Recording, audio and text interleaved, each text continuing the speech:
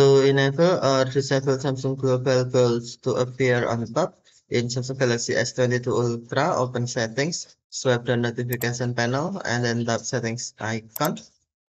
Scroll down Settings screen, find Apps, and then tap Apps. Next, tap Apps More icon or three-dot icon. Select Special Access, and then tap Appear on top. Tap Appear on top More icon or three-dot icon, and then select Head System Apps. Scroll down the screen, find Samsung Global Goals.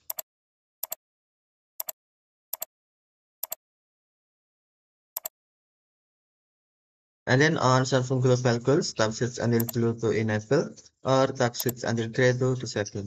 If you enable, Samsung Global Goals will be show things on top of other apps you are using. This may interfere with your use of other apps. Okay, thank you for watching. Have a nice day.